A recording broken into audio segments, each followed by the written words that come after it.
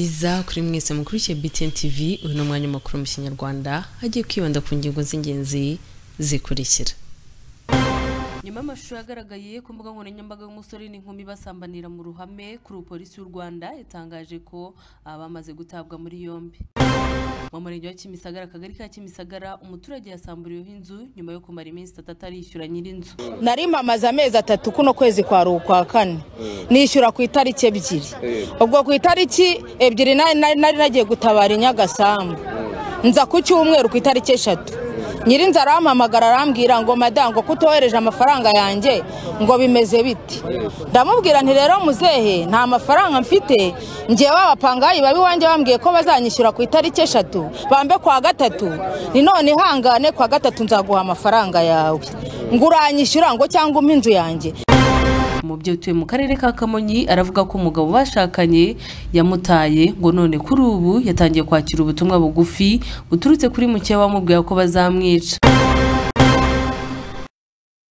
Tubaye ikaze makuru yacu ku buryo burambuye mu byo kugezwaho nanjye Marie Pauline nkuru ndetse na Pacifique Irakoze ugiye kumfasha ku buhanga bw'ibyuma. Kwibutsa ko amakuru ushobora kuyasanga ku mbuga nkoranyambaga zacu arizo Facebook na YouTube. Amakuru yacu ku buryo burambuye reka tuyahere ku baturage batuye mu karere ka Nyabihu murenge wa Mukamira aho baherutse kuvuga ko amazi akomeje kubasenyera ava mu muhanda. Kuri ubu ubuyobozi bwatangaje ko ikibazo bikizi kandi ko bugiye kugikemura. Gaston Nirembere bakoze umuhanda nabi badukorera ikiraro gitoya kirangije nticashobora kwakira ayo mazi.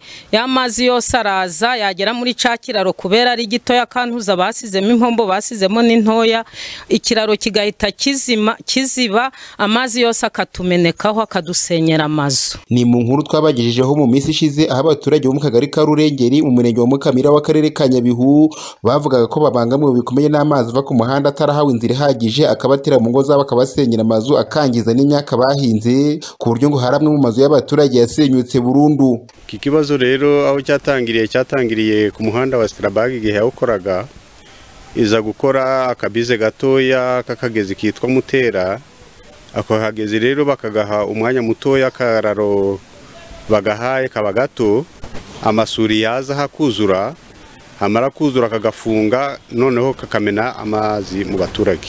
Nakaga rwose pe none se ko uri kubona zimwe ziri kuritagurika ari n'umuntu ubabaje cyane nk'umukecuru twa Nyirarushana Angelina inzu ye yaraguye kandi gwa anarwaye baramubaze ubu umuryango we urasembereye ntabwo tuzi ni yuri. Inzu yo mu rugo yaridutse byabaye ibindi bibazo nk'ubu ngubu sindi nahangaha ubu narahonze. Ubundi amazi yangiriza abaturage ava kwa kiraro amazi arasaguka mbese cyarifunze noneho amazi agasaguka akaza mu mago y'abaturage no mu mirima y'abaturage. Mwabonye ko yangije amazu menshi amwera aridutse imyaka namwe mwahiboneye ko yangiritse myinshi. Bitewe n'uburyo bavugaga ko babangamiwe n'iki kibazo aba baturage basabaga ubuyobozi kubatabara mu maguru mashya maze ayo mazi ava ku muhanda akabatera mu ngo akabasenyera akaba yahabwa inzira ihagije kugira ngo adakomeza kubasenyera no kwangiza ibyabo. Igisubizo kirambye cy'iki kibazo nuko badukorera iki kiraro natwe bakakigira kinini amazi ntigakomeze kumeneka mu baturage. Akarere katuvugire urabona ko amazi ari kubuzura hagiye kuba ikiyaga kugira ari amazi bayayobore mu munuza mu mugende wayo bongera ikiraro. Icyifuzo nuko leta yatuvugira n'abaturage inzu zimaze gusenyuka bagire cyo babafasha. Karere kadukorera mu buvugizi hejuru yaba karere kadashoboye ubwo bubasha igihugu kirahari. Badukoreye ikiraro byaba bitabaye abantu benshi atarinje gusa bitabaye n'abandi baturage muri rusange. Ubwo ngiye numva nk'ubuyobozi bukoze kiriya kiraro ku buryo burambye amazi atagaruka. Ubwo twakoraga iyi nkuru ubuyobozi bw'akarere ka Nyabihu bwari bwabonetse ngo bugire icyo buvuga kuri iki kibazo n'icyo bugiye gufasha aba baturage. Cyakora kuri ubu umuyobozi wungirije w'aka karere ka Nyabihu ushinzwe iterambere ry'ubukungu Habanabakize Jean Claude yavuze ko barimo gufatanya n'ikigo cy'igihugu gishinzwe ubwikorezi RTDA mu gushaka umuti urambye w'iki kibazo. Nibyo koko icyo kibazo turakizi bitewe n'imvura nyinshi igwa amazi yuzura muri kariya gace bitewe n'imiterere yaho. nicyo twakoranyeho na RTDA kugira ngo mu by'ukuri badufashe mu buryo buri tekiniki bijyanye no gukemura ikibazo hariya burundu. Icyo twagikoranyeho kandi RTDA yohereje abakozi bayo kugira ngo barebe imiterere y'ahantu n'imiterere y'ikibazo, uburyo uyu munsi bari gukora inyigo ijyanye no kureba structure zakoreshwa zihabereye zakemura ikibazo mu buryo burambye. Ubwo rero amakuru dufite yuko bitarenze uko kwezi kwa mbere tugiye kwinjiramo, iyo nyigo iraba yarangiye ijyanye n'ibyanakorerwa kugira ngo ukemure ikibazo. Ikindi kirimo igikorwa nicyo kuzibura bizi hari umunsi ku wundi kugira ngo ifashe mu gutuma amazi atambuka. Ubwo ibindi nabyo by'uburyo burambye bizamenyekana nyuma y'uko iyo nyigo irangiye. Mu miryango isaga 20 yavugaga ko yugarijwe n'iki kibazo cy'amazi ava ku muhanda akabatera mu ngo maze akabasenyera amazu. Uyu muyobozi yavuze ko muri yo hari imiryango igera ku 8 byagaragaraga ko yugarijwe cyane. Iyo miryango ikaba yarabaye yimuwe by'agateganyo mu gihe hategerejwe ko ikibazo cyayo mazi cyashakirwa igisubizo mu buryo burambye. Gaston Nirembere, BTN TV. Nyuma y'amashusho akomeze kugenda asakara hirya no hino ku mbuga nkoranyambaga y'umusore n'inkumi aho basambaniraga ku Rwanda, kuri polisi y'u Rwanda yatangaje ko aba bombi bamaze gutabwa muri yombi. Indahiro Valence Papi. Ibi byabaye mu ijoro ryo ku itariki ya mbere Ukuboza 2023 rishyira tariki 2 Ukuboza 2023 ubwo hagaragaye amashusho y'urukozasoni abamotari bashungereye. Ibi bikaba byarabereye mu kagari ka Kamutwa mu mudugudu w'Inkingi mu muhanda rwagati ahazwi nko ku Kinamba munsi ya hari bare izwi nka Bonke Bar. Na mashusho ataravuzweho rumwe ku mbuga nkoranyambaga, ndetse abatari bake batanga inkwenene kuri aya mashusho ko ibi bidakwiye ndetse bitakagombye kubera ku butaka bw'u Rwanda, kuko ibi ngibi babifashe nk'amahano. Tariki 4 z'Ukuboza 2023 nibwo batangajwe ko uyu mugabo n'uyu mugore bamaze gutabwa muri yombi bashyikirizwa urwego rw'ubugenzacyaha rukorera mu murenge wa Kacyiru ho mu karere ka Gasabo. Na makuru yashimangiwe n'umuvugizi wa polisi ACP Boniface Rutikanga mu kiganiro cyihariye yagiranye na BTN TV. Ibyo nibyo koko ababigizemo uruhare barafashwe na polisi bashyikirizwa RIB, kuko igikorwa bakoze ni icyaha gihanwa n'amategeko. Ni icyaha gihanwa n'amategeko, ngira ngo ni hari itegeko nomero 68 ryo mu 2018 rihana ibikorwa nk'ibyo. Ariko nanone buriya si nicyo gusa, ariko iyo ukurikiranye usanga barabikoze kubera ubusinzi. Buriya no gusindira muhame nabyo ni icyaha gihanwa n'amategeko. Abantu ntibajya babisobanukirwa, ariko ingingo y'iryo tegeko mu ngingo yaryo ya 268 umuntu wese usinda ku mugaragaro mu muhanda, mu kibuga, mu nzira no mu kabari, mu nzu y'imikino cyangwa ahandi hose hateranira abantu, abakoze icyaha. Iyo tuvuga ngo abantu bamwe gake, bamwe ziringaniye cyangwa tumurese, bishingiye no kuri iri tegeko. Buryo businzi ni itegeko gihanwa. Ni byiza ko ubutumwa nabwo butambuka bakamenya ko bashobora guhanwa.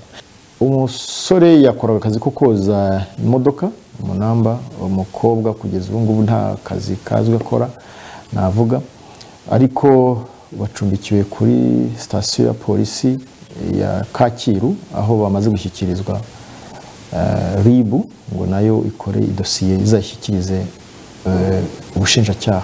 Aha kandi akomeza avuga ko abagize uruhare mu gukwirakwiza aya mashusho nabo hari itegeko ribahana. Ariko nanone muri kiriya gikorwa harimo ikindi cyaha wenda kitavugwa cyane, gukwirakwiza amashusho y'urukozasoni nabyo birahana.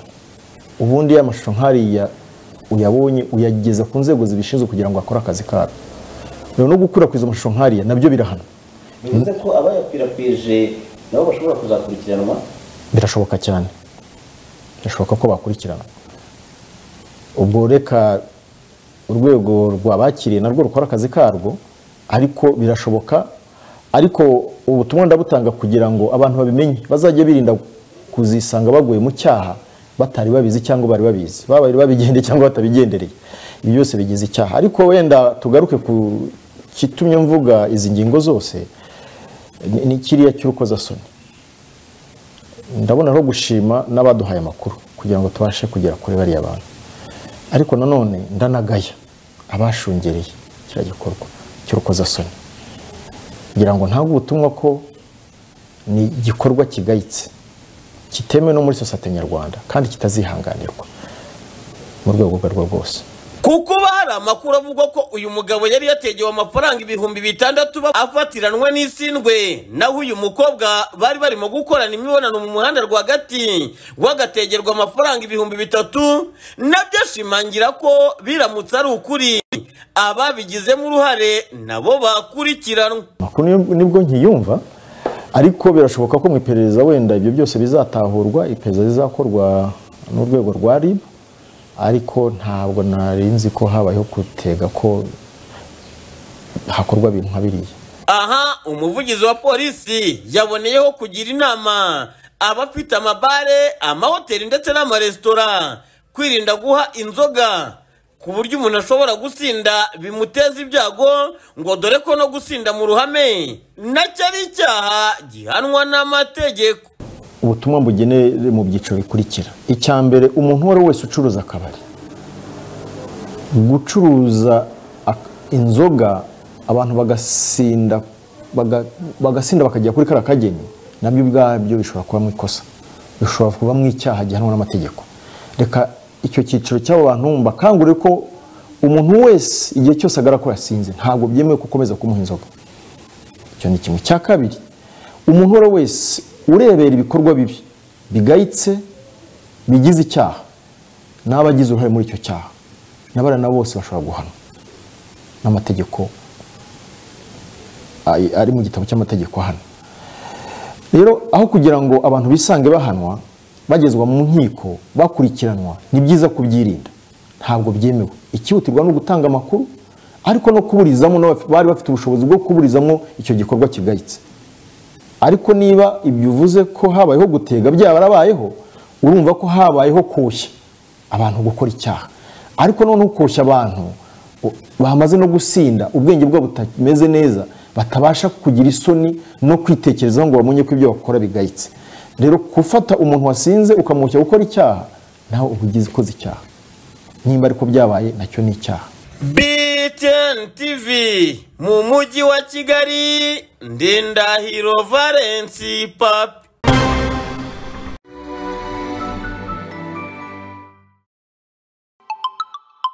Waruzi yuko kimwe cya gatatu cy'ubuzima bwawe kimara uryamye? Ni kubw'iyo mpamvu uruganda rwa mbere mu zigenga rwubatse mu cyanya cyahariwe inganda Masoro rwa Matera Dodoma rubakorera matera zitandukanye, zabe zirimo rasoro, ibitanda, imisego n'ibindi byinshi. Ni nazo matera za mbere zahawe ikirango cy'ubuziranenge na Rwanda Standards Board. Waruzi yuko Matera Dodoma imaze imyaka irenga 25 ikora matera zujuje ubuziranenge muri Afurika y'Iburasirazuba no hagati, bikaba ari nayo mpamvu yatoranyijwe mu bigo 5 byahize ibindi muri Made in Rwanda 2019. Shishoza urebe ku muguno wayo niba handitseho KFL Magodoro Dodoma.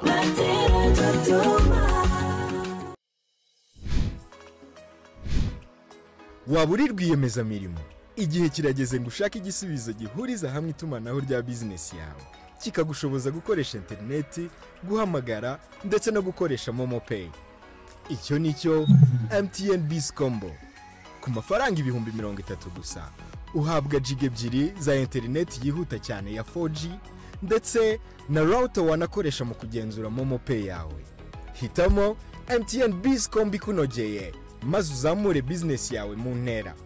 Hamagara 3111 cyangwa wohereze email yawe kuri sales@mtn.com kugira ngo unoze akazi kawe hamwe na MTN Biz Combo ku bufatanye na Momo. Goshen Finance PLC. Iki ni cya kigo cy'imari cyarahiriye kutazatererana abaturarwanda mu rugamba rw'iterambere.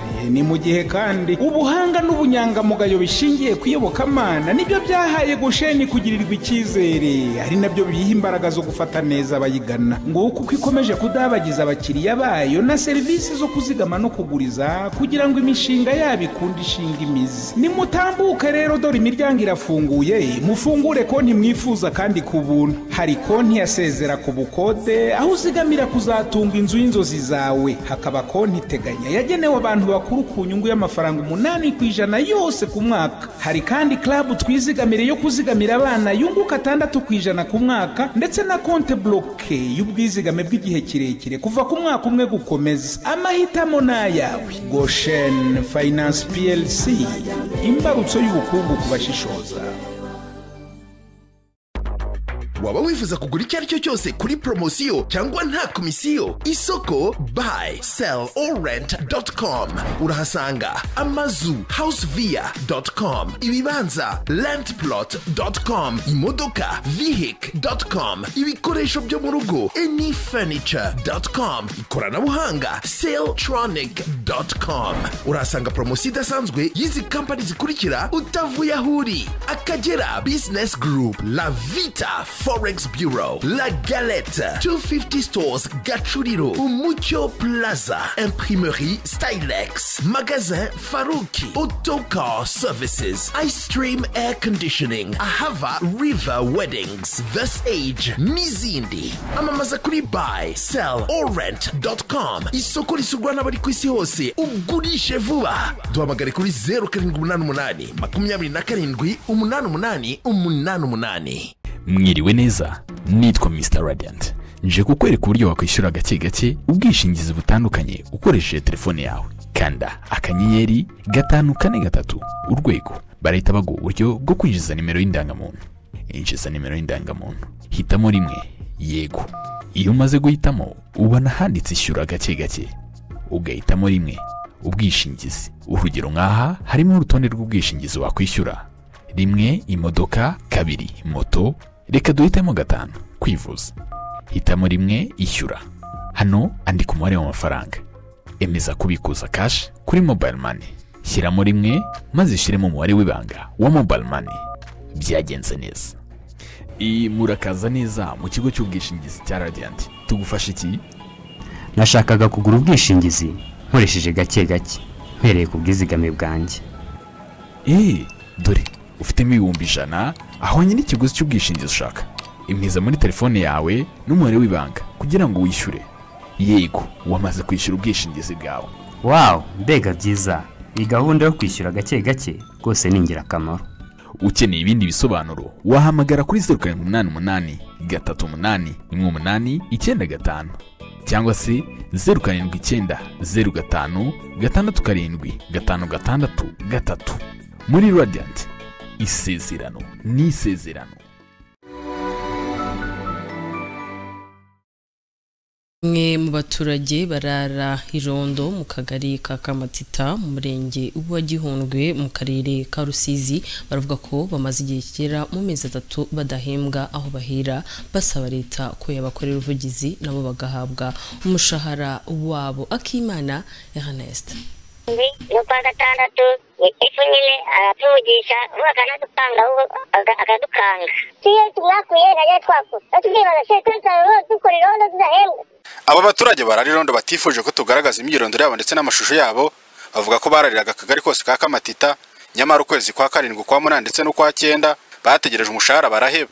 Iyo babajije umunyamabanga nshingwabikorwa w'aka kagari ababwira ko amafaranga ataraboneka, nyamara abaturage babwiye bangaba bararirondo ko amafaranga yatanzwe. Twakoze irondo ry'umwuga, abayobozi guhera hasi barabizi, itifu w'akagari arabizi na gitifu w'umurenge arabizi. Hano twebwe tukababaza se ko mutaduhemba bimeze gute, bakatubwira ati ngo n'ejo bikaba birangije mu mezi 3 tudahembwa. Turi abantu 7 umudugudu wo muri Ngoma mbega muri Kamatita ubwo ni Ngoma, harimo Ngoma, Kamanyenga, Kinzovu. Baritse mu kwezi kwa 8, ubwo twatupfasa mu kwezi kwa 7 no kwa 6 ifu nyine aratuvugisha akanadupanga akadukanga akatubwira ngo nta mafaranga araboneka, kandi amafaranga twega abaturage bavuga ko batijya mu nama batura ko amafaranga bayatanze. Twebwe dufite ikibazo cy'uko twakoze irondo ntiduhembwe, kandi bakaba muri twarabajije nk'abantu batwegereye n'abayobozi badusora nimba amafaranga azaboneka nimba atazaboneka. Gitifu w'akagari ababwira ngo iki?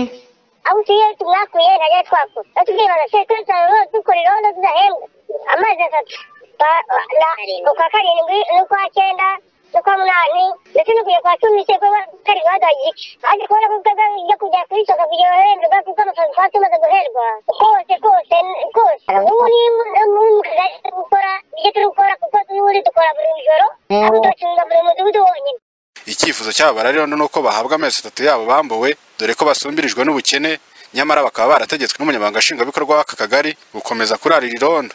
Icyifuzo cyacu ni uko babanza bakaduhemba kubera ko yuko uburyo umuyobozi yamwegereye ukamubwira ikibazo akagushobora ntakuvugisha ntakubwirana neza agufite n'umwenda yaragukoreshe noneho ugahita nzagwenda igihe iki n'iki kandi amafaranga abaturage tukajyamo nabo bakatubwira ko amafaranga baduhaye bayamuhaye we akaduhakanira ko nta mafaranga abonye kandi abaturage bo bamushinja ko bamuha amafaranga noneho ikibazo twaba dufite ni uko mwadukorera ubuvugizi twakutwara amafaranga twabona mw'iyi minsi mikuru ko amafaranga yarayabonye. Umunyamabanga nshingwabikorwa w'aka kagari ka Kamatita Boniface Ndagijimana yabwiye BTN TV ko bose bahembwe ko nta deni bafite abo babivuga nubwo gitifu Boniface avuga ko abaturage bahembwe aba barerirondo bavuga ko gitifu abeshye. Wa munyamakuru wo kuri BTN mwarahembwe? Reka da nta n'ibyo bagize banatangaza ahubwo ko ejo gitifu ko yambwiye ngo ko babahembye. Ukuri kw'Imana n'ukureke. Akimana Ernest BTN TV mu karere ka Rusizi. Tukomereze mu karere ka Muhanga aho abatwara abagenzi bazwi nk'abamotari kuri ubu bari gutunga agatoki polisi ishami rya polisi rishinzwe umutekano mu muhanda guhora babandikira ngo biri gutuma badindira mu iterambere ryabo ngo kandi akenshi usanga n'amakosa bakoze agaragara. Mahoro Samson ni bamwe mu batwara abagenzi kuri moto bazwi cyane ku izina ry'abamotari nabo mu karere ka Muhanga. Bamwe muri aba bamotari baratunga agatoki polisi ishami ryo mu muhanda rikorera mu karere ka Muhanga ngo guhora babandikira amafaranga mu buryo butazwi ngaho usanga umumotari yandikiwe contribution mu karere ka Rubavu ndetse ngo nayo mu karere ka Rusizi kandi ngo muri utu turere twose naho bigeze bajya nyamara ngo ugasanga amafaranga barayandikiwe. Ibikomeje kubatera urujijo hagati yabo ndetse n'abapolisi bakora mu karere ka Muhanga. No kuvuga ngo baragufanga kuri moto bakakubwira ko kamera zakwandikiye. Yego. Polisi gafata moto wari ufite ikayijyana kuri polisi. Kandi bakakubwira ko uzayihakura wabishyuye kandi moto wari kuzayishyura ayo mafaranga nibo bayifite. Yego. None abana bacu ntabwo barimo kwiga kuko imiryango yacu yatungwaga nuko tuba dufite moto ari nazo dukoresha. Abana bacu ntibarimo kwiga, abagore bacu n'abana inzara irabishe kugira ngo dukemurire icyo kibazo na polisi yo mu karere ka Muhanga. Basanga umuntu yibereye mu rugo zaheruka no kujya gukora moto ayifite mu rugo akahita abona message yuko bamwandikiye nk'irusizi nk'ibihumbi 50 cyangwa 80. Bavuga ko ngiyo bagerageje kubaza ishami rya polisi ryo mu muhanda ngiyo ribafashe ngo polisi babwire yuko ngo nta cyakemeza yuko batigeze bagera muri utwo turere. Bakavuga yuko ngicyabikemura ari uko umumotari wese yagakwiye kuba afite GPS ariyo yagigaragaza aho yabaraciriwe aya mafaranga. Kuri moto zabo hafi ya zose izifite GPS nizo nke kurusha izitazifite. Ajya kubaza i Kigali bakakubwira ngo ati kereka iyo ufite GPS ze tuzayikura batarayiduhaye byibuze ngo tuzigendane bajye babona ahantu turi buri kayo twese abamotari. Rero ni ukutuvuganira byibuze niba bakwandikiye bakazaba bareba ahantu umuntu byibuze yarari. Mu byifuzo by'abamotari bakorera mu karere ka Muhanga barifuza yuko ngo polisi ishami ryo mu muhanda rikorera muri aka karere ryajya rigerageza rigakorana ubushishozi kuko ngo akenshi na kenshi ngo abamotari bakunze kuharenganira bakifuza ko ngo na moto zimwe na zimwe zifungiye ku masitasiyo ya polisi bazisubizwa maze ngo bagakomeza gushakisha amafaranga maze bakayishyura bakabona icyatunga imiryango yabo. Nuko uyu munsi bampagaritse bamara kumpagarika nkahagarara kandi nzi ko nta deni ririmo mfite ibyangombwa byose byuzuye ariko narebye basanga barimo kumura umusanga ngo ari deni rya 70 baramura ngo hari ngo banyarikiye kugena circulation banyarikira ngo sakasike. Polisi nidufashe muri ikibazo ko n'uburi nishinzwe umutekano icyo muri bibazo abamotari bafite kuko kubona muri umuntu bamwarikira 100 kandi afite ibyangombwa cyangwa se waba uri mu kazi cyangwa se waba uri no mu rugo usanga ari ikibazo rwose. Usibye iki kibazo abamotari bagaragaza cy'uko bandikirwa amafaranga n'ishami rya polisi yo mu muhanda ikorera muri aka karere mu buryo butazwi, banagaragaza yuko ngo bafite ikibazo kibaremereye cyo kwishyura assurance iri hejuru. Assurance nk'ubu nagiye kugura nyigura 230 ejo bundi. Ibi byatumye umunyamakuru wa BTN TV ku murongo wa telefone tuvugana n'umuvugizi wa polisi mu ntara y'Amajyepfo, maze tumubaza ku by'ibi byifuzo nimba ari ubuvugizi bashobora kuzakorerwa ku bibazo bakomeje kugenda bagaragaza. Uyu muyobozi yaje kudusubiza agira ati: iyo wandikiwe ukumva ko warenganye, wandikira umuyobozi wa polisi w'ishami rishinzwe umutekano mu muhanda kuri email iri ku rubuga rwa polisi. Yego. Hari ya commissioner of traffic. Ukandika ko warenganye, ugatanga n'impuzana n'ibimenyetso.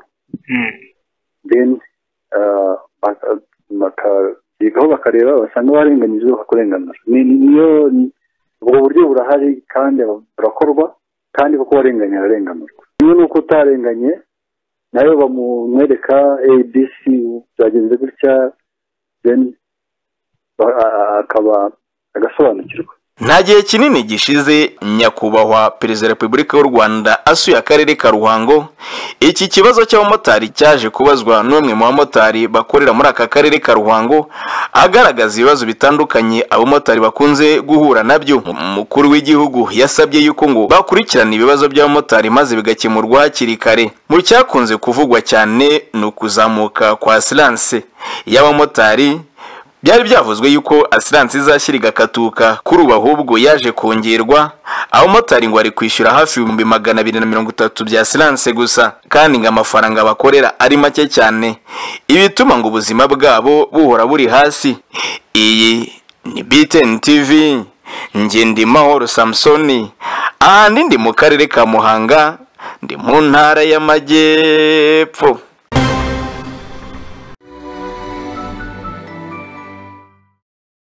Umunsi wawe ukwiriye kugenda neza, ariko ntiwatuza umwana wawe ataguwe neza. Gufatanya inshingano zose n'umwana utishimye ntibikunda, ahubwo ibyinshi bigenda nabi. Umwana wambaye pampa itari ya kalite ntatuza ngo ahamahwe mu mubyeyi. Ese wakora iki ngo ibyo bikemuke? Icya mbere ni amakuru aguha igisubizo wifuza. Icyo gisubizo nta kindi ni ugukoresha pampa za baby steps. Pampa ya baby steps irihariye kuko ifite wetness indicator, tukaba ari utubabi tw'icyatsi dushushanyijeho tukwereka ko umwana yayikoresheje cyangwa atarayikoresha. Iyo umwana yayikoresheje, utwo tubabi dusibamaho, naho iyo atarayikoresha tukaba tukigaragara. Umwana wambaye pampa ya baby step ahorana akanyamuneza, bigashimisha umuryango wishimye kandi utekanye n'uwahisemo kwambika umwana wabo pampa za baby steps. Pampa za baby steps ziraboneka hirya no hino mu gihugu.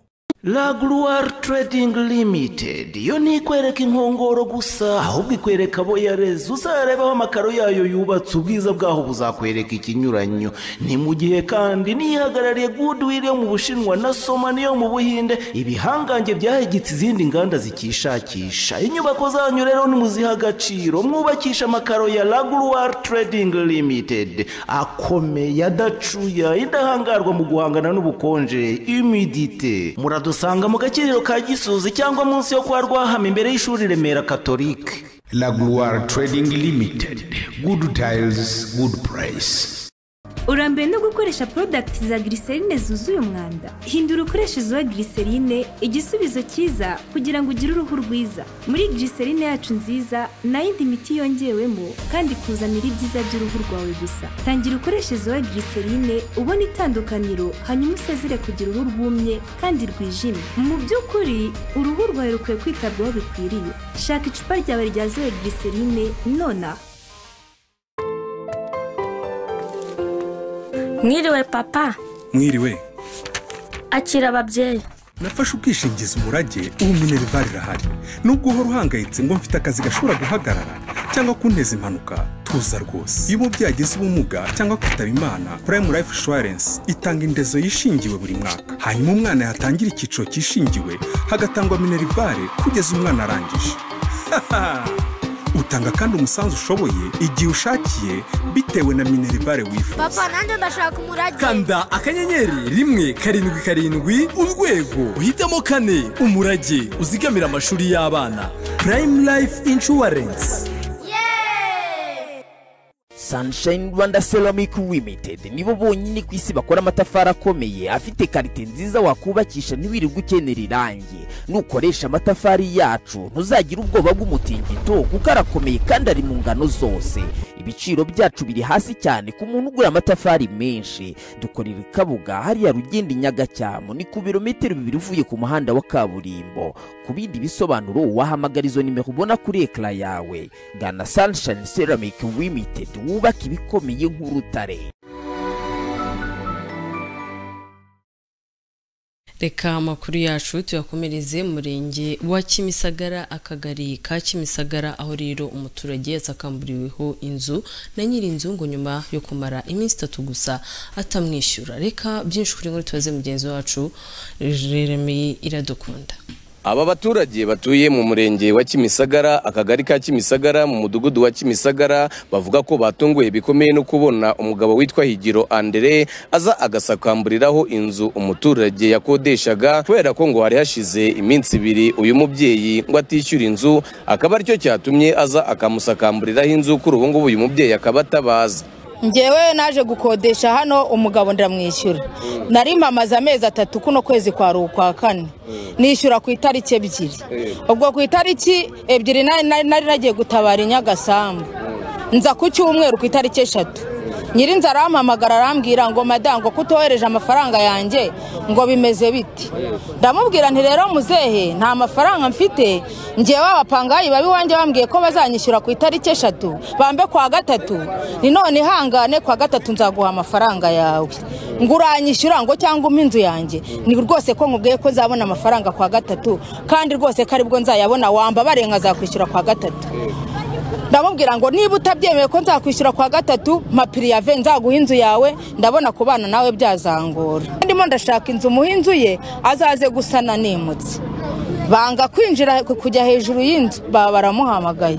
Bamuhamagaye yaje yirukanka hahita avuga ngo ni mujye hejuru y'amabati ngo mukure hayo mabati ngo musakamburure ngiye ni yanjye nta wayinyubakiye. Ngewe nabonye bagiye hejuru y'inzu nahise nsohoka nigendeye ubwo nahasi hari umudamu w'umushyitsi wari uhari abarampamagaye ngo mama Jean uzi ko wagiye nginzu bakaba bayisamburuye. Harimo n'ibintu by'ubucuruzi harimo ibintu byinshi cyane harimo n'amafaranga sindinjiramo ngo menye uko bimeze. Bamwe mu baturanyi be kandi bavuga ko iby'iki kibazo ngo cyabarenze nabo ubwabo. Arakarengana abana bavuye ku ishuri baraza birirwa hanze bamaze kurirwa hanze abantu baraza birirwa batoye uruziga hangaha bategereje bavuga ati ibintu koko ntibibaho. Umugabo abwira ngo ngiye ngo ndakomeye cyane ngo ni umukire iminsi 2 mu bwishyu yishyura kuri 2 ubu uyu munsi ndumva zishobora kuba 5. Icyo yakorerwa ubutabera bukora akazi kabwo ubutabera mbese bukore igikwiye. None ikintu gikanganye giteye n'ubwoba iminsi 2 igatuma umuntu aza kumushyira hanze. Ibi bintu uyu mugabo ikambwiza ukuri uyu mugabo ibintu yakoze ntabwo bibaho nubwo yaramuhemukiye bingana iki ntabwo mbi kuba amusenyera inzu hejuru ari ahubwo jewe nifuzaga ko nkamwe mwahageze nkamwe abanyamakuru se iyi nzu nyiri gusenyerwa se ibirimo birahari se ibyabuze birahari. Ibibazo biba bikomeye ku bapangayi n'abaturage aho umuntu aba yakodeshaga inzu akabura ubwishyu iminsi 2 umuntu akamusenyeraho inzu ni ibintu bigaragaza igikorwa cy'ubugwari. Ese ko abantu bose bari bamaze kwigendera kuvana batangira gusakambura ko uyu mumama atagiye mu nzu kw'ingufura ari umuntu wayimushyiriyeho yabwirwa n'iki yuko ibintu bye yari afite mu nzu birimo ko nta muntu waruraha bose bahise bigendera. Bityo bagasabira uyu Higiro Andere kuba yahanwa by'intangarugero. Ikindi cyabateye agahinda kandi n'uburyo kinguye umugabo n'ubundi ngasanzwe ari umurezi arerera muri gardienne iri muri aka kagari. None ikiba cyongeyeho nuko uyu muntu aba ari umurezi arirere hano haruguru kuri garidiyeni. Kanjye ibi bintu n'ubwa mbere mbibonye ku myaka yanjye birambabaje yigisha haruguru garidiyeni nakagiye mugenda musanga mushyira umwana ngamurere ariko ibintu yakoze n'ibyatuma n'umwana ngiye mumushyira. Umunyamakuru wa BTN TV yifuje kumenya iby'iki kibazo mu buryo bwimbitse tubajije umuyobozi w'umurenge aduza n'umuyobozi w'umutekano muri uyu mudugudu wa Kimisagara, gusa tubwira ko iby'iki kibazo nabo bakizi ariko ngo bagiye kuba bagikurikirana. Adusobanurira ko bari mu nteko. Ubwo umunyamakuru wa BTN TV yageraga habereye iki kibazo, uyu Andere yahise afata aya mabati yari amaze gusakambura kuri iyi nzu ahita yikoreza abari barimo basenya inzu n'ubundi bahita bagenda. Ngendije Khami Iradukunda, iyi ni BTN TV mu mujyi wa Kigali. Karere ka Gatsibo umuturage utuye murenge wa Kabarore aratabaza nyuma yaho umukingo umugwiriye ngo bikaza kumuviramo kumugara amaguru ndetse n'umugongo. Umuyange Jean Baptiste Nizeyimana Tonesi utuye mu kagari ka Nyabikiri mu murenge wa Kabarore asobanura ubumuga bwe, avuga ko ngo yahoze ari muzima ariko ngo mu mwaka w'ibihumbi 2018 akaza gukubitwa n'umukingo ari nawo waje kumusigira ubu bumuga mu mubonana nk'uko tumusanze yicaye muri aka kagare ahacumbitse. Nitwa Nizeyimana Tonesi n'uyu mudugudu wa Nyabikiri, akagari ni Nyabikiri, umurenge ni Kabarore, akarere ni Gatsibo, intara ni Burasirazuba. Mwaka 2018 naje kugurirwa n'umukingo bitangira ikibazo cy'umugongo waje kuvunika n'amaguru birangira atongeye gukora. Ubwo njya mu bitaro kubera ubushobozi bari bambwiye ko ngomba kwivuriza Faisal ariko nkishyura amafaranga miliyoni 9.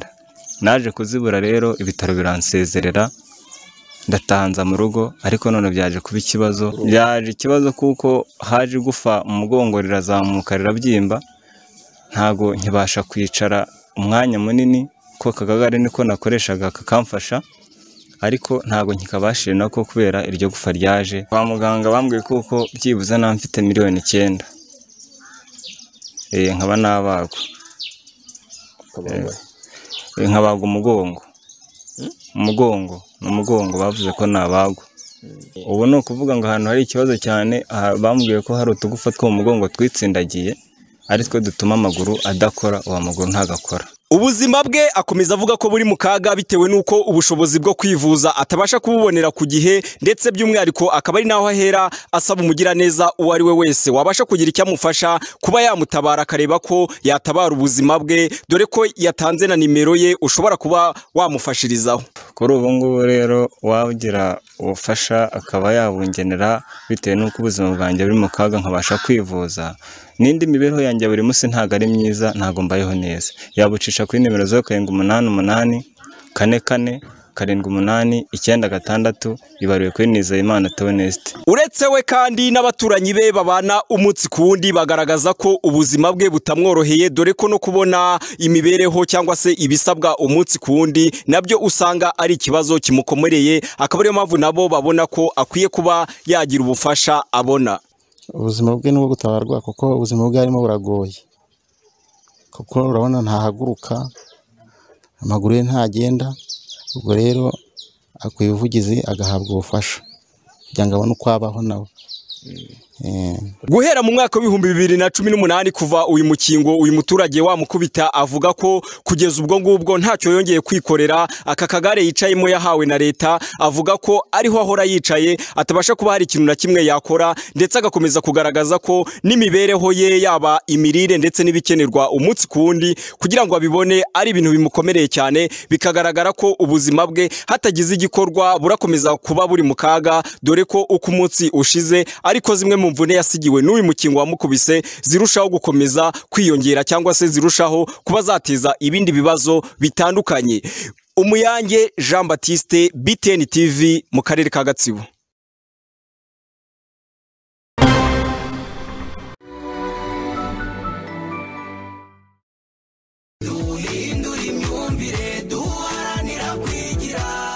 hagamijwe gufasha abaturarwanda ba mikoro make guteza imbere imibereho yabo mu buryo burambye, ubu icyerekezo gishya cya leta y'u Rwanda ni uko gahunda zinyuranye zo gufasha abatishoboye zituma umufashwa afata iya mbere mu gukora cyane akigira. Abizi gahunda zagezeho rero murashishikarizwa kuzibyaza umusaruro, mugaterwa ishema no kwiteza imbere, bityo twese tukajyana mu iterambere. Gira wigire kuko ubufasha butazahoraho.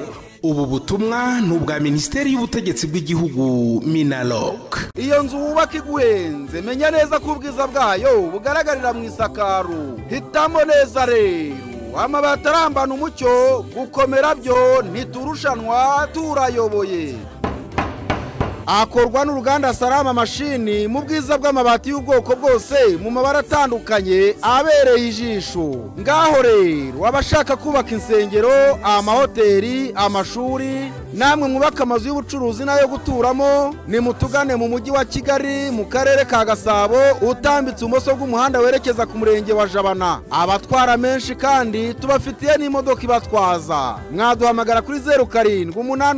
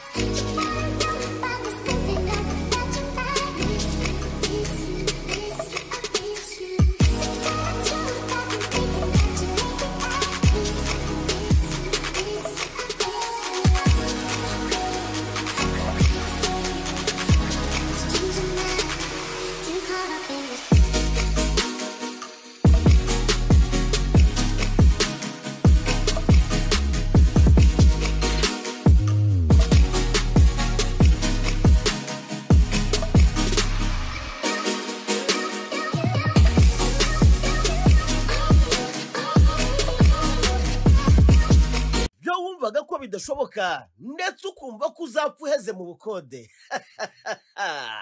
bibaye inzozi kuko KTN Rwanda ije ari igisubizo cy'ibyo byose. Tugufitiye ibibanza byiza cyane byujuje mezire biherereye neza mu mujyi wa Nyamata ku mafaranga make cyane. Ntukangwe nuko udafite amafaranga kuko tuguha ikibanza ukagaragaza uko uzagenda wishyura make nawe ugatandukana n'ubukode ukagira iwawe. Ku bindi bisobanuro wakwifashisha telefone ngendanwa 0783001414 cyangwa 0789000422. Ibyishimo byawe biterwa naho wasohokeye, umutuzo wawe ugaturuka mu mbamutima kubera kuruhuka neza. Ngiye nguhitiyemo Nende Hotel kuko niyo igufasha gutuza utekanye kubera ko ariho uruhukira ukamera nk'uri muri paradizo. Nende Hotel tugufitiye ibyumba byiza bifite igikoni cyihariye, uruganiriro uba umeze nk'uwibereye iwawe. Resitora yacu nigaruka wiyongeze. Ngwino ubona ibanga ryacu rihuruza amahanga. Inkoko ifirobwa ako kanya, igiti, coffee shop, ibyumba by'inama, aho gukorera ubukwe. Tunagukorera kandi outside catering. Nta mayobera hari kuko ni muri Gatsibo, Rugarama, ni ku muhanda neza. Wanaduhamagara kuri 077519 cyangwa ukatwandikira ugakoresha reservation.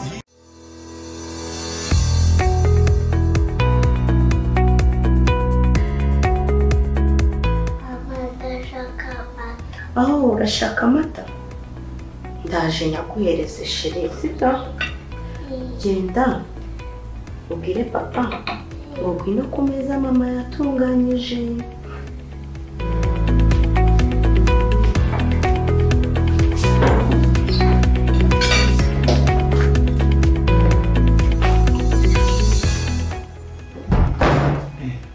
Kumana wanjye kwambaye gutyo sugiye ngiye ku cyicaro gikuru cya Radiant kuri Chic. Ku kintu biki? Ariko sheri urabona ejo amafaranga twatanze yose tukuvuza uyu mwana. ngo nuko tudafite assurance. None se sheri, ubwo bwishingizi bwo kwivuza muri Radiant ntabwo buhenze? Birahendutse cyane kubera ko buriya ngo bafite ubwishingizi bwabo bwo kwivuza umuntu ku giti cye cyangwa ubw'umuryango. Guhera ku bihumbi 100 ushobora kwivuza mu mavuriro n'ibitaro bya leta ndetse n'ibyigenga bishyirwa ku mugereka w'amasezerano. Ariko ubwo imiti umuntu arayigurira? Oya da, farumasi zose zirakwakira. Igitangaje kandi ahantu hose wakwivuriza uragenda ukivuza bitagombereye transfer. Yowe ni byiza cyane. Ngaho rero ica gufata agacyayi. Nera kamuzanira amata. Muri Radiant isezerano ni isezerano.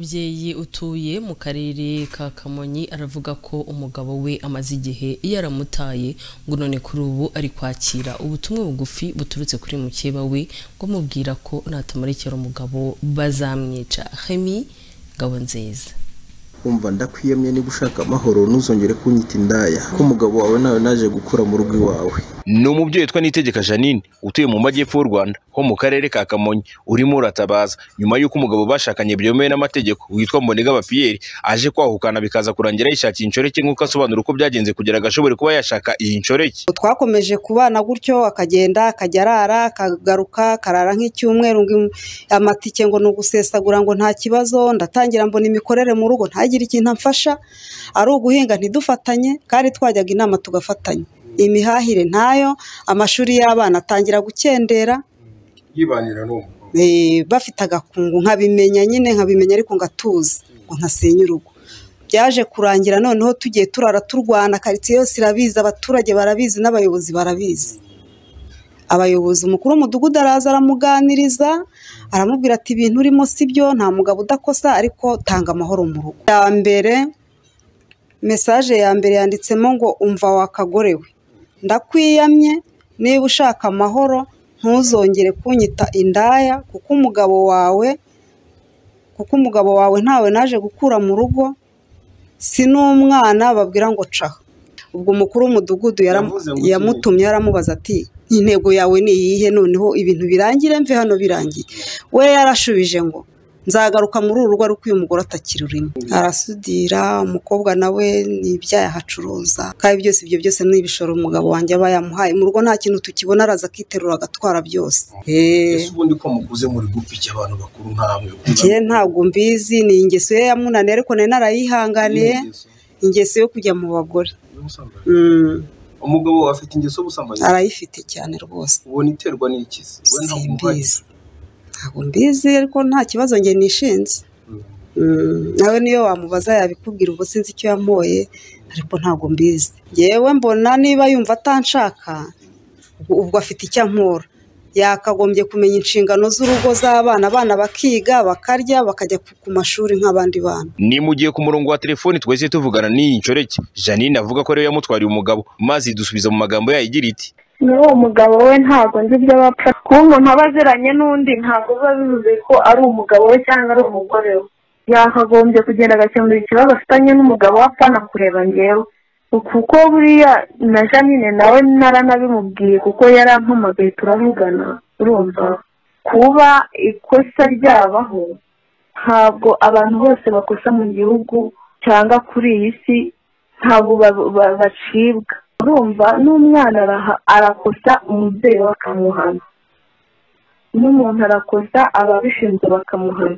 Niba rero ikosa ryarabayeho ntabwo bivuze yuko bitwara umugabo. Akimara kudutangariza ibingibi ku murongo wa telefoni twese tuvugana na Mbonigaba Pierre, nawe avuga ko kuri ubu ngo atakibarizwa muri uru rugo ndetse asobanura n'icyatumye atura urugo rwe.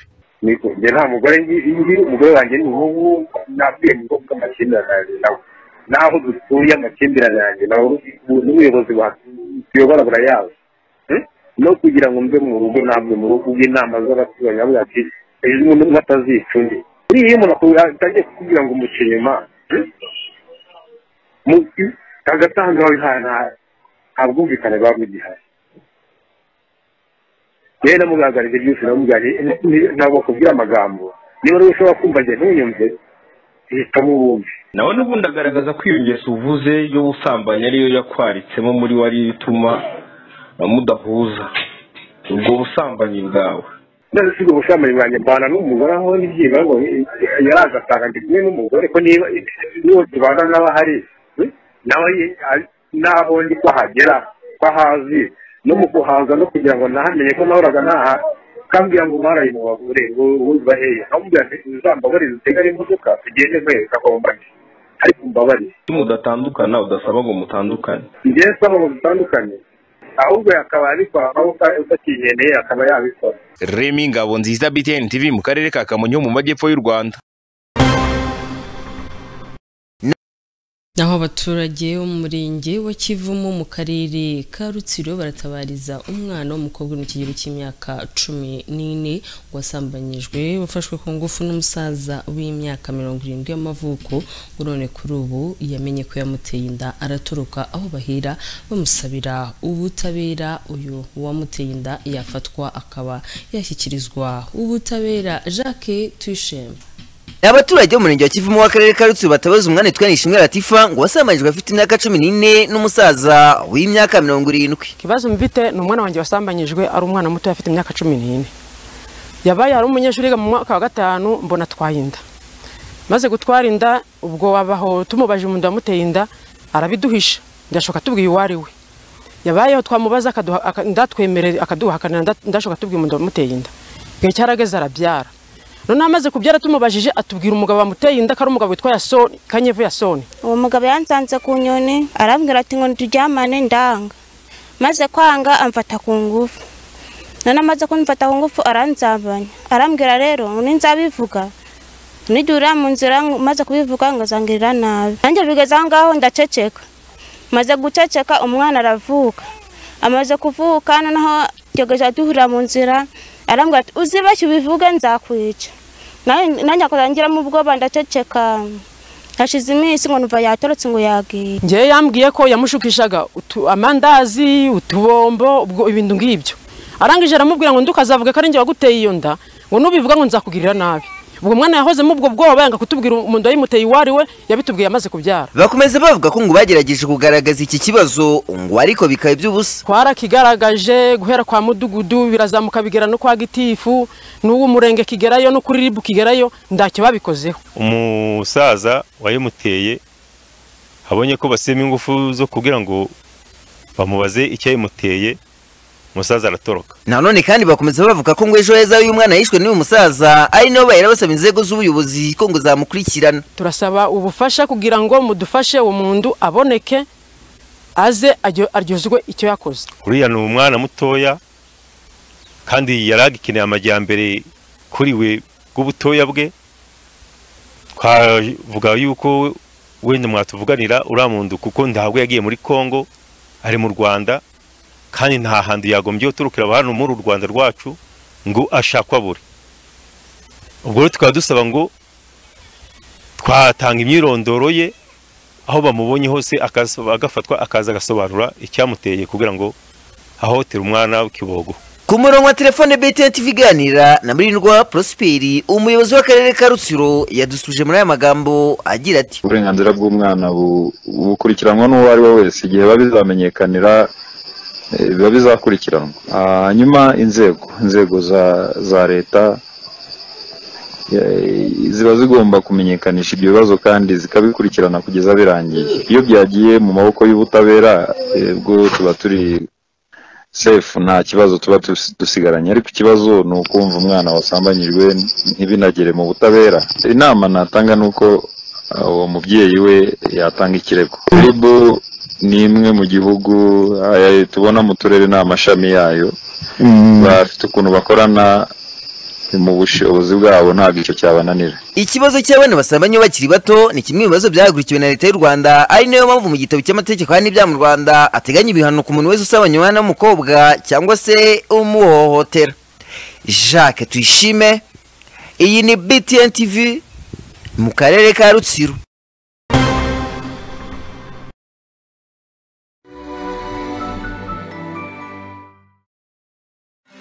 Nibikiri inzozi gutunga ibikoresho byiza kandi bigezweho birimo televiziyo, frigo, radio, cookers ndetse n'ibindi byinshi kuko Sayona Rwanda muri iki gihe cy'iminsi mikuru ya Noheli n'ubunani ibiciro babihananuye. Mu gihe waba wifuza kugura bisanzwe cyangwa kurangura nabyo birakorwa. Nucikanwe n'aya mahirwe rero. Sayona Rwanda, your dreams made real.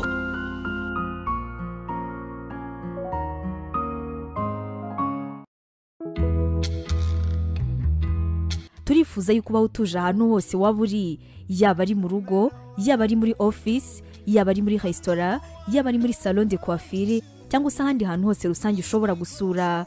Umuti w'isuku wa Ace ni igisubizo ku mutuzo wawe ahantu hose ushobora kuba wajya. Tugufitiye Ace disinfectant, iyi ngiyi rero ikabizwi nka antibacterial, bivuze yuko ikize cyane mu kwica za bakteri. Yica kandi ku kigero cya 99.9% udukoko tubi twose dushobora kugutera indwara. Ahantu hose igeze yaho ubudahangarwa ku isuku. Yifitemo kandi hydrogene peroxide, ikayifasha mu kwica ubwoko bwose bwa za microbe mbi n'ubundi bwoko bwose bw'udukoko twose dushobora gutera umwanda. Tugufitiye kandi Ace multipurpose cleaner, iyi ngiyi ikabisukura ikica microbe ahantu hose zishobora kuba ziri cyangwa se ariho hose ushobora guhurira nazo. Hari kandi Ace bathroom cleaner, iyi ngiyi ikabikoreshwa cyane cyane mu bwogero. Yavana umwanda wose cyane cyane uterwa n'amazi n'isabune kandi ikica udukoko tubi twose wasanga mu bwogero bwawe. Hari kandi Ace toilet cleaner, iyi ngiyi ikaba yifashishwa cyane cyane mu bwiherero. Izifite impumuro zitandukanye, ikaba kandi nayo yica ku kigero cya 99.9% byaza mikorobe zose mbi ushobora gusanga mu bwiherero bwawe. Hamwe na Ace, urugo rwawe ruzongera rube rushya. Kigali Tente. Aba banyamwuga nibo bonyene babakorera amatenti y'ubwoko bunyura ibyifuzo byanyu ako kanya mukayataha naho gutakaza umwanya n'amafaranga ngo murayatumiza mu mahanga. Barabakorera amatenti atwikira imodoka irangi ryayo ntiricuye kuko ricukubiri n'imvura n'izuba. Babakorera amatenti yisanzuye amwe yakira imisango, inama n'ibindi birori. Aba mu bukerarugendo namwe kandi Kigali Tente ibakorera amatenti yo gukambikamo ajyanye n'imiterere y'ikirere. Amarido yo muri tente akumira amahuyeza ahubwo akinjiza amahumbezi ndetse n'imitaka ya gisirimu yo mu busitani kuri pisine n'ahandi. Ayo matente ashaje kandi abahanga barayakiza ubwo busembwa maze asubirana ubushyashya. Kigali Tente ni ku Kimisagara hafi ya Kiliziya Saint Pierre. Mwana hamagara cyangwa mukandika ubutumwa kuri 0788914308. Kigali Tente. Reka buri munsi wawe mwiza ukoresheje amavuta meza cyane ya Amara, ariyo Amara Hand and Body Lotion. Yuzuyemo intungamubiri nyinshi zirinda uruhu rwawe gukanyarara maze rugatoha bishimishije ukibona mu bihe byiza cyane byawe. Aya mavuta kandi anafite impumuro yiyubashye igutandukanya n'abandi. Reka uruhu rwawe rwiza ari rwo rwivugira kuri iyi nshuro.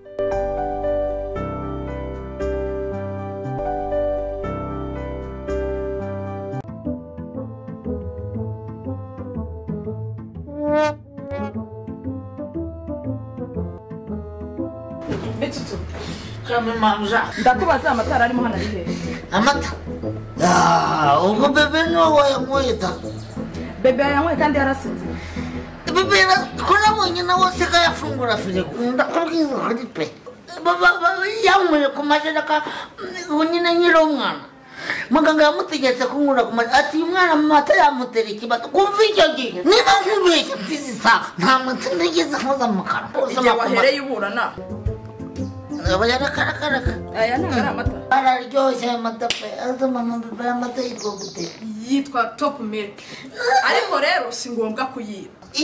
Yafungura yawe. Anyway. Top Milk ni amata y'inka yuje ubuziranenge. Akaba abereye abakuru n'abatoya. Aboneka muri supermarket no muri butike zose mu gihugu.